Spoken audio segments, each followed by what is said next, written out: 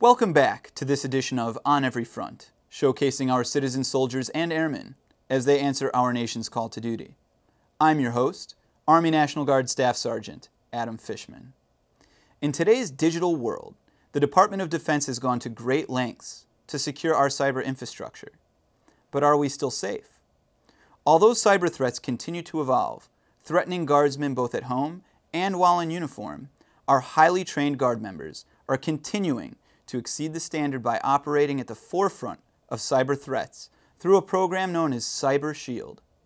Comprised of 8 members with varying skill sets, computer network defense teams in the National Guard are located in each state's headquarters and trained to work together to respond to cyber threats. We have attacks every single day.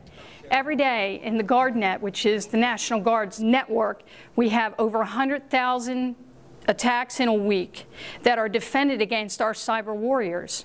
Our cyber warriors come from all walks of life, but many of them come from the field of IT. They work for companies that are very familiar names: Google, the Ciscos, the Hewlett-Packards.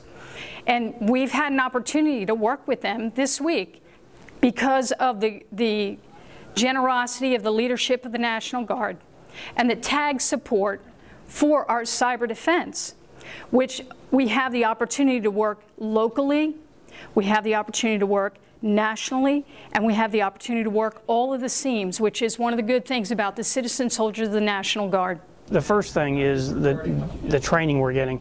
Anytime that you have the ability here to work in a controlled environment and see real actual exploits that happen in the world but are happening here in a controlled environment. Special logons, security privileges.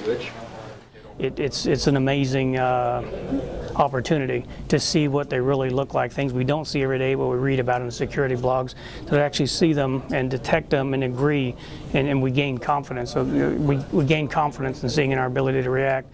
Actually, coming through this guy is building these two guys.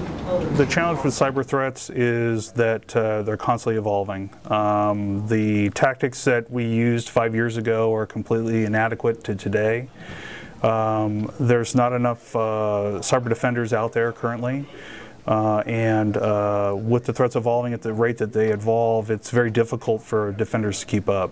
A lot of times people don't realize that they're having a problem because these advanced persistent threats get in there, they get embedded, and they beacon back without that individual knowing, and usually you find out when somebody else exposes your problem, not that you actually discovered it yourself.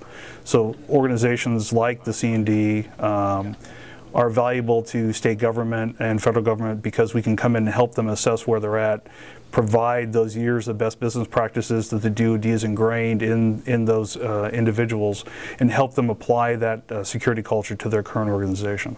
Drag the command part over to here so I can see it. At the end of the day, you really feel like you made a difference. You know that when you worked with a state agency or you worked with a government agency or you talked to somebody about a problem, that you walk away and you know that you helped them, that you made that network a little bit safer, that you just, it's very fulfilling. It's really hard to kind of put into words, but you feel good about the experience. It's one of the few opportunities that I've had in the National Guard where really at the end of the day you really know you made a difference.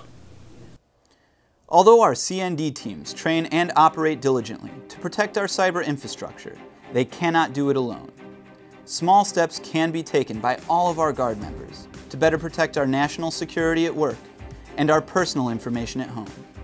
As most cyber-related threats originate from unclassified sources, better management of financial accounts, email accounts, and social media pages are just a few examples of how all Guard members can help mitigate cyber threats.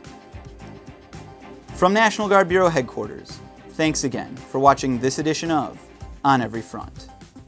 Whether at home or abroad, your National Guard is everywhere America needs us to be. Always ready, always there.